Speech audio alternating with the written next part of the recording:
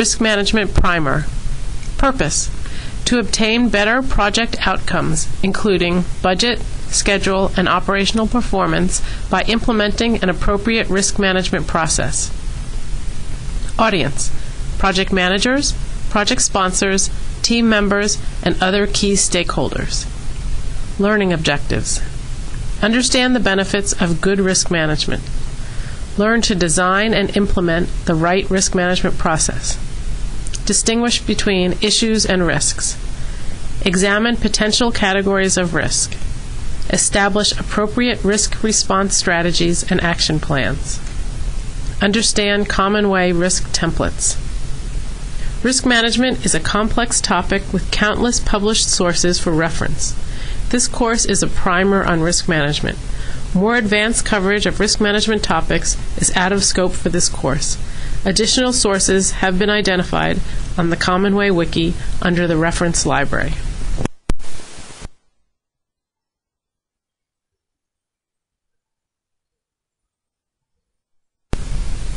Risk Management Process Overview. The purpose of risk management is to secure better project results by proactively identifying, assessing, and controlling undesired outcomes. Risk management helps project managers determine priorities, allocate resources, and implement processes and actions that reduce the risk of the project not reaching its goals and objectives. Risk management is a four-step process with integrated monitoring and control feedback mechanisms. The process is initiated when the project is launched and continues through the life of the project. Risk management is not a standalone process, but rather integrated with other key project management processes, including issues, schedule, change, and scope management. Risk management is the responsibility of all stakeholders. The risk management process steps are: establish the process framework, identify risks, analyze and rank risks, develop and implement risk response strategies and action plans. All projects, regardless of size or complexity, have inherent risks and can benefit from a formal risk management process. Remember, good risk management takes time. Given this, it is essential that the project manager adopts a process that is appropriate for the complexity of the project. The benefit gained from a well-defined and orchestrated risk management process outweighs the costs. These benefits include an enhanced understanding of the project, a more thorough understanding of potential risks, their impact, and the assignment of risks to team members best equipped to manage each risk. The net result of risk management is a more realistic schedule, budget, and project plan, and a less reactive project environment.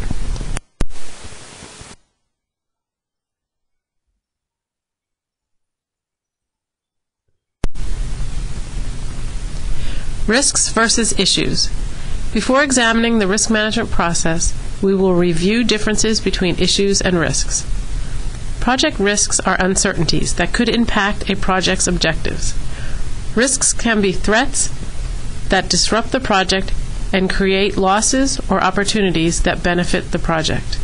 If the project's objectives are not clearly defined, it will be difficult to identify, analyze, rank, and manage those risks that could have the greatest impact. Risks left unmanaged can morph into significant issues with considerable impacts. Conversely, issues are events that have already occurred, are in dispute, or are unsettled and require immediate attention and resolution. Let's clarify the differences through an example. Your project is dependent on the latest version of Microsoft SharePoint services. The vendor has assured the market the release will be available in January. Your plan reflects a March installation date. Given the vendor's history, there is a possibility the date could slip. This is a risk that should be reflected in the risk register with probability and impact ratings, a risk action plan, and owner. By identifying this risk early, the team has the opportunity to proactively address it. For example, select another product and eliminate the risk, or plan to upgrade at a later date. If the release is delayed and SharePoint is still the product of choice, the team implements the action plan to upgrade at a later date. If the risk has not been identified early on, the team would be contending with an issue that could impact the scope, schedule, and budget. Next, let's look at the risk management process at a high level.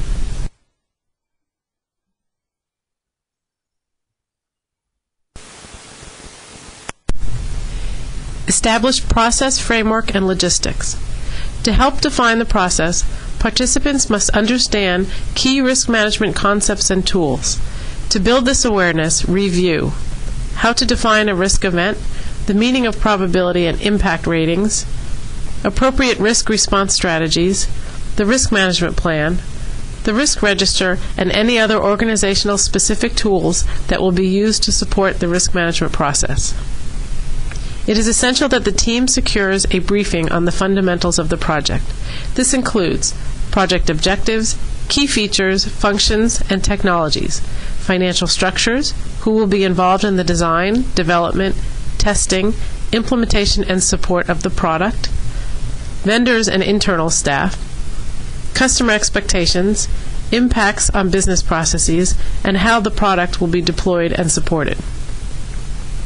Once a shared understanding of both the process and the project are established, work with the team to develop a list of risk categories. Risk categories provide a structure to systematically identify risks. Common risk categories include new technology, complexity with interfaces, performance and reliability, procurement, suppliers, regulations, resources, requirements, funding, estimating, and environmental. Risk categories must be customized to suit the specific needs of the project. The final step is to determine the risk management framework. This includes the process which the team will follow to identify risks, for example, brainstorming, and classify risks, for example, probability and impact, how risks will be monitored and controlled, how risks will be reviewed, escalation processes, roles and responsibilities, and frequency of risk scanning and review sessions. Factors important in structuring the process includes the project's complexity level and the organization's risk tolerance level. Projects with high complexity and or low risk tolerance will require more sophisticated risk management. Consequently, the team will devote more time to risk management and control. Projects with a complexity level of 2 or 3 should not exit the planning stage without a clearly defined risk management plan. The plan must describe the process, including risk identification sessions, monitoring and control functions, the review of major risks with their respective steering committees and executive management. All projects, regardless of complexity level, should start the risk register during the planning stage.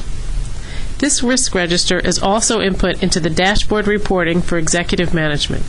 The risk management plan, the risk register, and the implementation of the risk processes are key controls that will be evaluated during an independent verification and validation process, IV&V.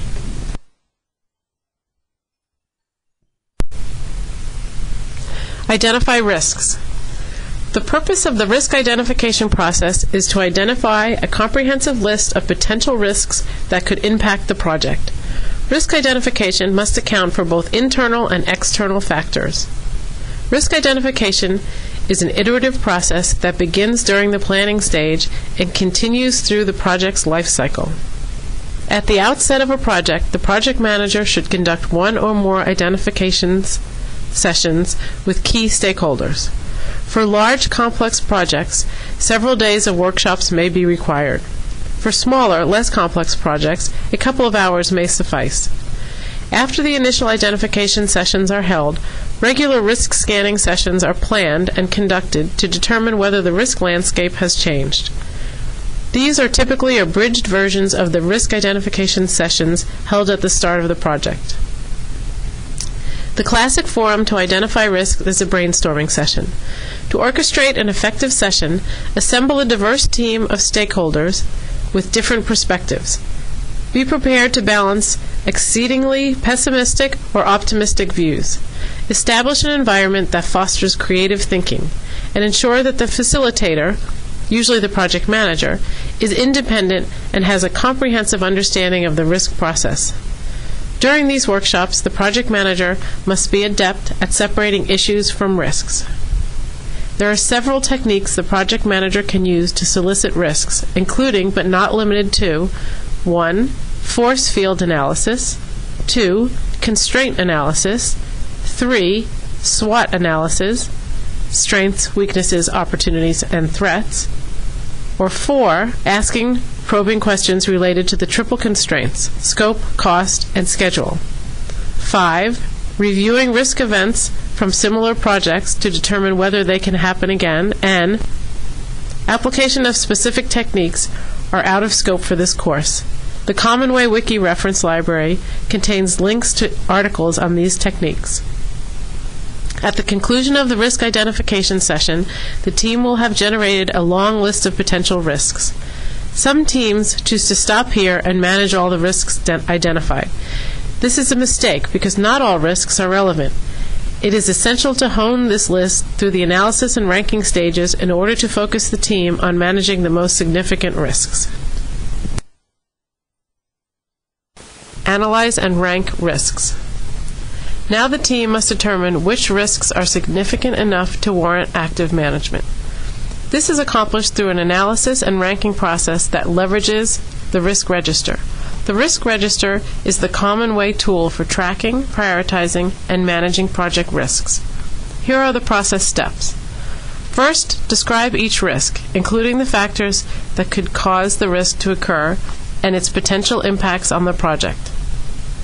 The risk impact can be positive or negative and should quantify or qualify the costs or opportunities of the risk occurring. Next, assign each risk a probability rating and impact rating. The probability rating indicates the likelihood the risk will occur, while the impact rating specifies level of impact to the project should the risk occur. The Commonway Risk Register uses a simple high, medium, low scale for both probability and impact ratings, and then calculates a priority score and priority rating based on the selected probability and impact ratings. The risks of the highest priority score and priority rating should be managed most closely. Ensure each risk has a risk owner. The final step in the risk analysis and ranking process is to evaluate the interdependencies between risks. There can be a cascading effect across risks. One risk occurs triggering another risk, which triggers another risk. Carefully note any risks that can trigger other risks. Consider increasing their priority score to reflect their interdependencies. Note, there are sophisticated quantitative and qualitative approaches for risk analysis and risk ranking. Example, Monte Carlo, simulation, decision trees, sensitivity analysis, failure mode effect analysis. These methods are out of scope for this course. At the conclusion of this step in the process, the team must have filtered out minor issues and created a prioritized list of risks that require some type of treatment.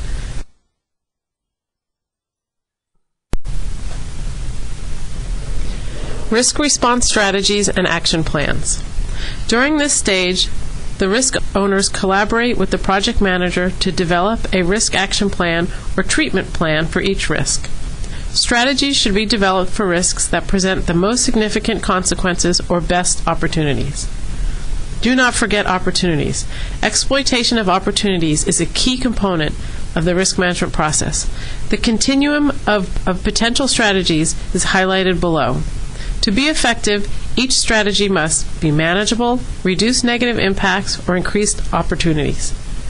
Leverage available resources, and be cost-effective. Avoidance.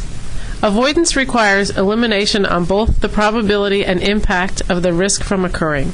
This is the best risk response strategy because the root cause of the risk is addressed. Acceptance.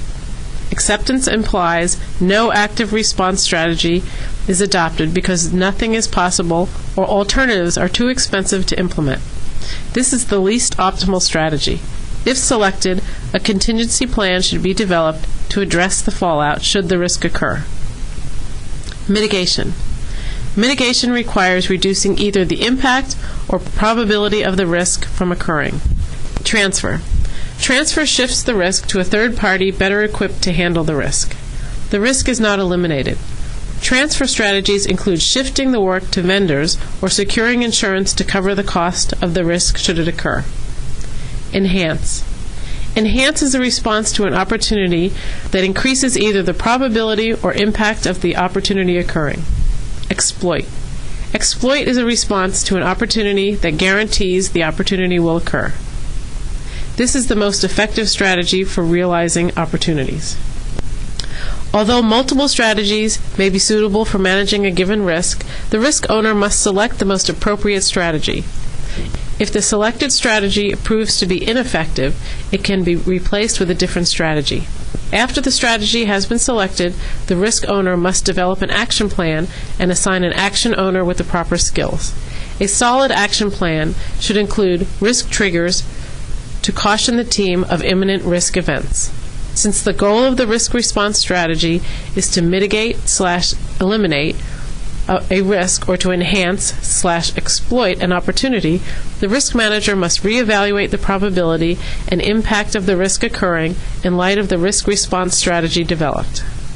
If the risk strategy is not effective in reducing the risk or increasing the opportunity, an alternative strategy and action plan should be developed.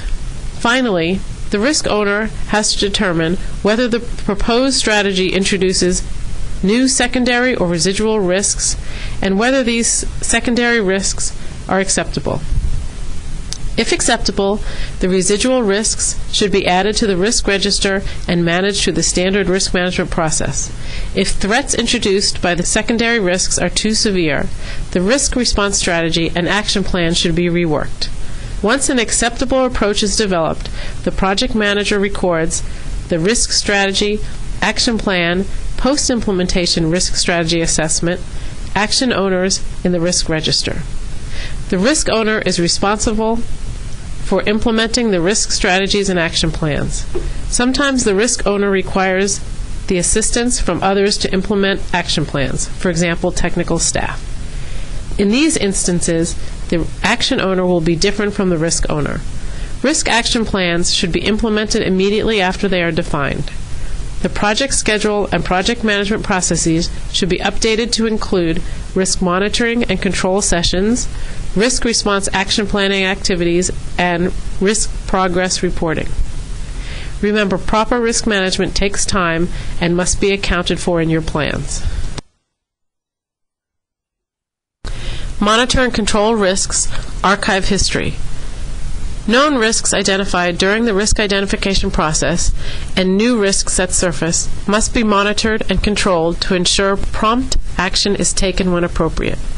Since risks can evolve over time, monitoring requires both reporting how the team is doing against risk action plans, as well as any adjustments to the strategies and action plans to address changes in risk characteristics. The project manager should immediately implement standard risk action plan reviews and mini risk identification sessions to scan for new risks.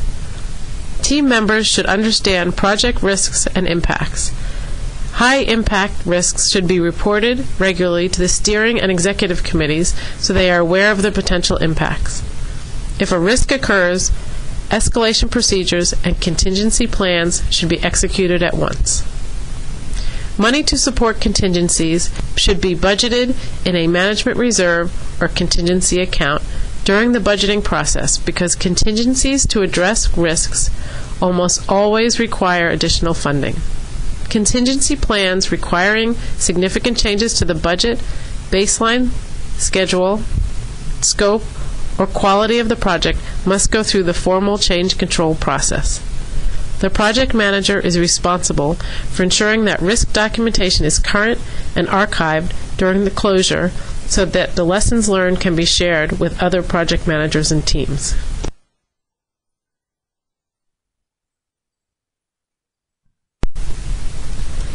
Key points synopsis. Good project management requires implementation of an effective risk management process that begins at the start of the project and continues through the life of the project. A solid process should include the following steps. Establish a risk management framework. Identify risks. Analyze and rank risks. Identify risk owners. Develop risk response strategies and action plans for all high risks. Analyze effectiveness of risk response strategies. Identify residual risks. Adjust strategies if necessary. Assign action step owners. Update risk plan, risk register, budget, schedule, RACI, communication plan. Monitor, control, report on new and existing risks. Archive, share risk lessons learned. This concludes the risk management course.